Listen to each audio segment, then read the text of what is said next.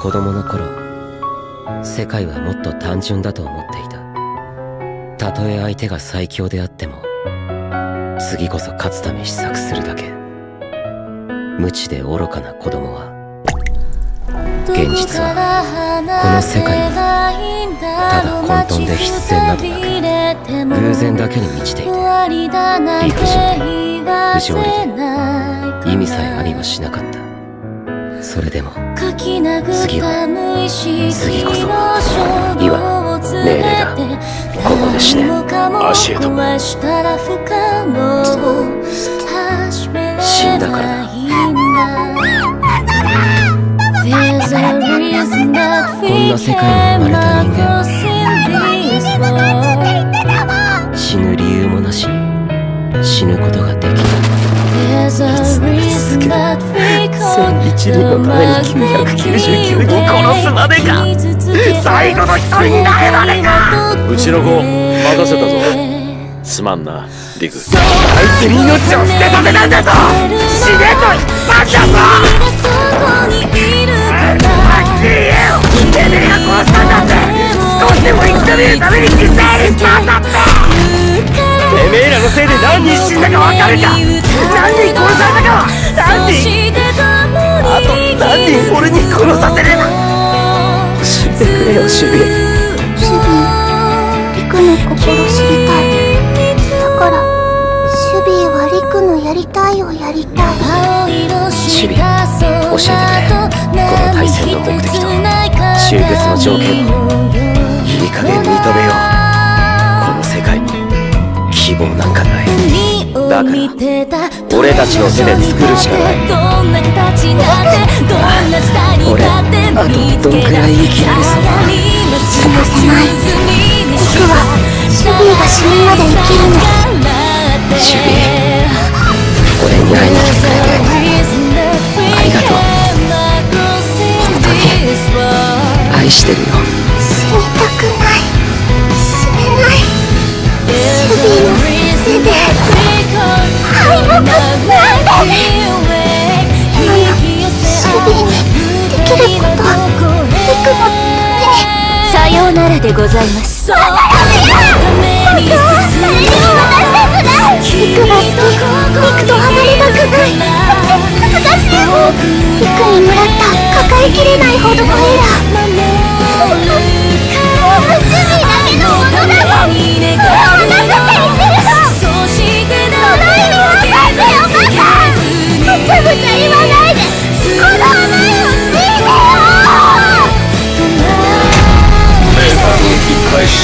さようでございます。全力に値する敵と判断いたします。リク、このゲームシュビーの勝ちだよ。シュビ頼むよ。たった一度だよ。一度の勝ちさえ許されないのかよ。だったらなんで俺に心なんてくれた。我らは機械、心なき道具。命なく生き、命ありていこう。なあシュビー、次こそ勝ちたいか。今度こそ誰も知らないシュビー。ごめんなシュビー、まだ負けたよ。もし俺とお前2人で1人だったらさ、思いから生まれるのが神なら、ゲームの神様、ゴミみたいなこの命だが全て捧げて生まれて初めて祈る。頼むよ。敗者の分際で聖杯を取るのが汚すぎるというのなら、この手が血にまみれすぎているというのなら、お願いだ。せめて俺たちに何か意味があったと言ってくれ。誰でもいいからこの戦争を終わらせられる誰かに。そのスリアスターを誰かに。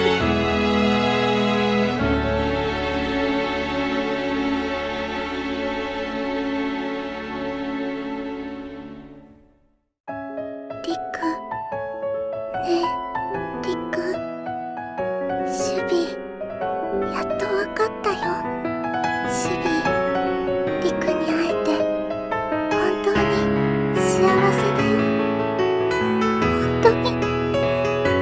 してるよ。人間、君たちに唯一神として名を与えるイマニティと、そして知性ありしと自称するイクシードよ。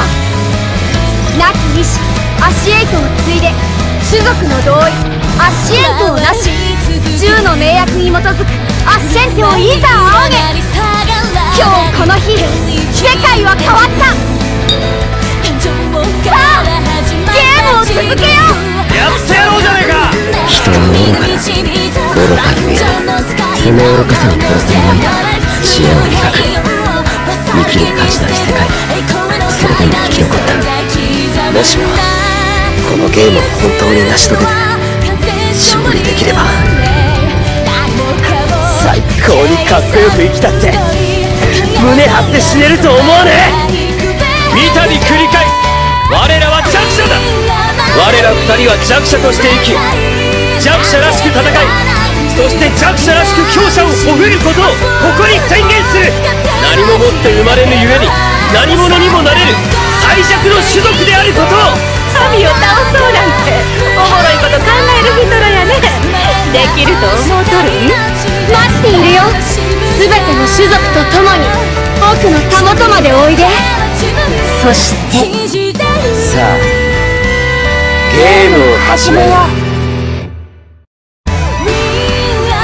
アッシエントが